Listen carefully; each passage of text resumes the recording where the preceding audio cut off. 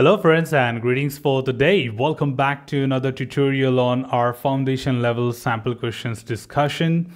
We are in chapter 4 talking about certain sample questions from the test techniques, and we have covered few of the questions from this chapter from a theoretical context. Now it's time we should look at some calculation based context like equivalence partition and other options. So let's have a look on these questions for today and try to understand how to tackle such questions and what could be the tips, tricks, which you can certainly get involved with in order to be appropriate and 100% correct. So the next question here is question number 25. And this question is from equivalence partition. But again, if you want more detail with more details on the concept, go through the tutorials first and then come back to this question. An employee's bonus is to be calculated. It cannot be negative, but it can be calculated down to 0. The bonus is based on the length of the employment, and the various categories are less than or equal to 2 years, more than 2 years but less than 5 years, 5 to 10 years inclusively, and longer than 10 years. Now this is where we really want to understand that how exactly the values will be calculated. Remember team, from your learning and understanding that the values and the operators in between that are very important to answer it right.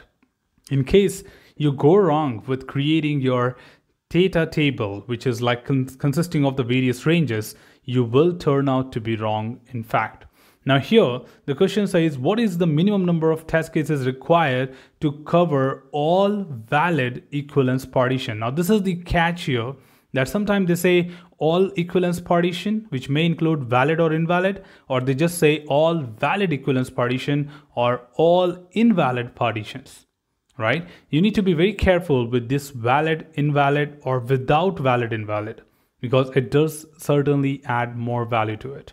But here, if you look at the scenario, it also says that you don't have to consider a negative scenario. That means negative values of the experience, because experience cannot be negative, and they have specified that to you as a part of the scenario. So it cannot be negative, but can be calculated down to 0. That means a fresher who joins. So put your scenarios into real time in order to get that clarity that whether something feasible is possible or not.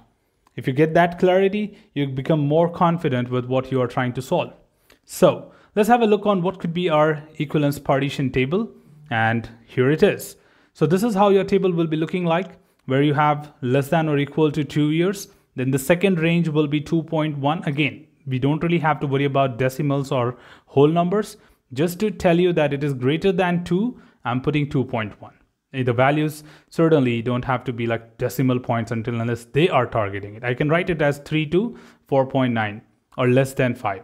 So mathematically, you know how to present it, but just to make it clear, I'm putting it in decimal. So 2.1 to 4.9, 4.9, because it says less than 5 years. See team, this is the difference. If they say less than 5 years, less than or equal to 5 years, the boundary changes, right? So this is where you need to be careful with the operators. The third range is 5 to 10 years inclusively. That means 5 and 10 both fall under the third range, and 10.1 or greater, which is longer than 10 years. So all the 4 are valid. It's just that people are paid bonuses based on their length of employment. So the amount will be varying.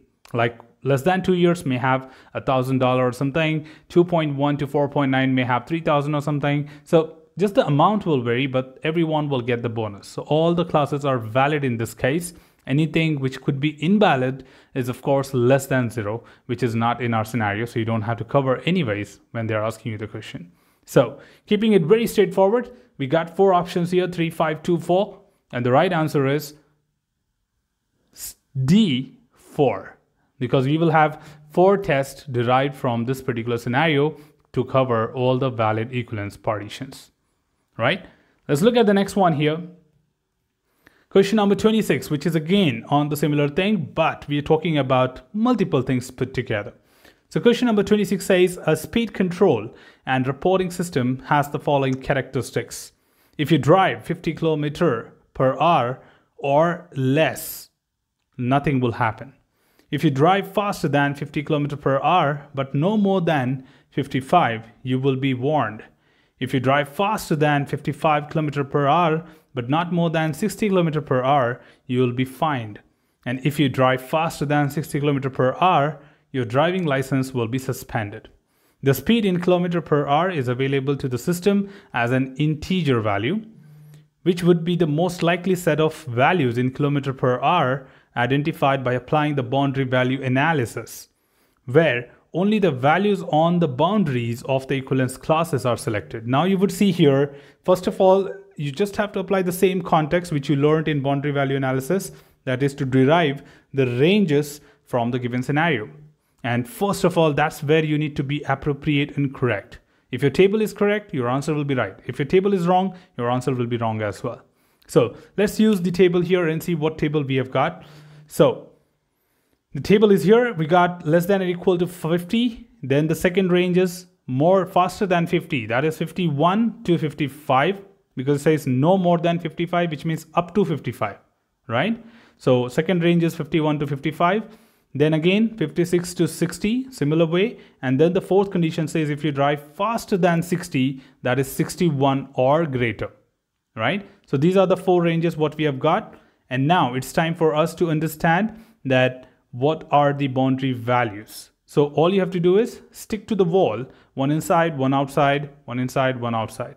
So the values here, as per the diagram, which we have understood in the tutorial, is 50, 51, 55, 56, 60, 61. 6 values is what we need, and that would be your right answer. So the right answer here is D, 50, 51, 55, 56, 60, 61 as per the boundary value analysis. But there's a trick here.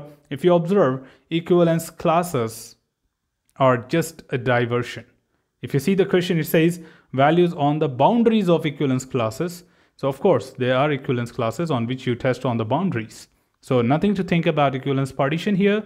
You just concentrate on the subject, that is boundary value analysis, and you will have your right answer there. So keeping it short and simple, we just discussed 2 questions as a part of this tutorial. We'll continue ahead with the next tutorial with more questions from this chapter again. And we want to talk in detail for everything. So that's where we're just taking few questions in each tutorial. So that's all from this particular tutorial, team. Should you have anything else, feel free to comment below. I'm always there to address your queries and answer them well. Till then, keep learning, keep exploring, keep understanding the context. Thanks for watching the video, team, and happy learning.